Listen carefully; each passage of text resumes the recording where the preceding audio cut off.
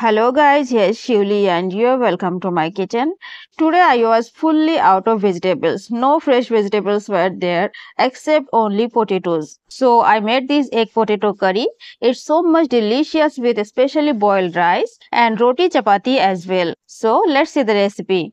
At first I boiled some eggs and now peeling them off, washing them properly, of course. And here I have taken 1.5 inch of ginger, some dry coconut, some cloves of garlics, and 2 onions.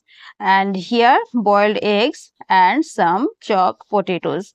I washed the potatoes well. I didn't have even tomatoes, so I have taken some dry coconut. You may take some tomatoes as well if you have. And now in the pan I am adding some cooking oil, very little quantity of cooking oil I am adding. And now after it's hot, I am going to fry the potatoes first. You may fry the eggs as well, but I am not going to fry them. I'll fry the potatoes only. So now I am adding the potatoes in the pan, and without any salt or turmeric I am going to fry them until a nice red color. The color is nicely red as you can see. So now I am going to take them out. And after that, in the same pan and in the same oil, I am going to fry the spices as well. I am adding all the spices in the oil. After frying for about 2 minutes, I am going to add some more spices. The color of the onions is nicely transparent now, not brown. Now I am making a space inside the spices, and now I am adding a handful of coriander and about 1 teaspoon of jeera, that means cumin seeds. It seems very dry, so I am adding a little quantity of oil again, mixing well in the inside of the spices, and after that I am mixing everything well. And now I am going to fry all the things until a nice brown color.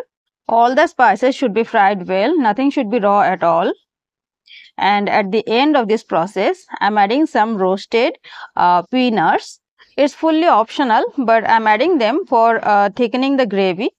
Now I am turning the heat off, and after that we need to cool it down and make a smooth paste of them. And now in the same pan I am adding some cooking oil. The heat should be on the lowest, and quickly in this oil we need to add some turmeric powder and some red chili powder. The oil is not so hot and heat is on low. The spices should not be burnt at all. After mixing well, we are going to add the spices paste that we made previously. So here is the spices paste. I am adding it. In this recipe, no typical process is needed. After adding the spices mixture, I am going to add some water, washing the mixer jar to avoid wastage. Mixing well, and now we need to add some salt for taste. Only some salt and some garam masala, nothing too much. So salt according to taste, and 1 teaspoonful of garam masala. It's half of toys. After mixing well, we are going to add the potatoes and the eggs.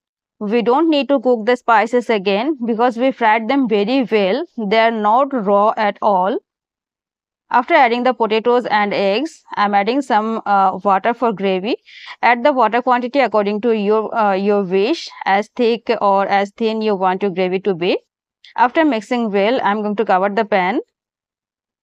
In between, we need to uncover the pan and check the potatoes if it's cooked well or not. After about 10 to 12 minutes, the potatoes are cooked very well. I am showing you while checking. They are cooked very well, and now we need to adjust the gravy consistency. Now I am adding about half teaspoon of sugar to balance the taste.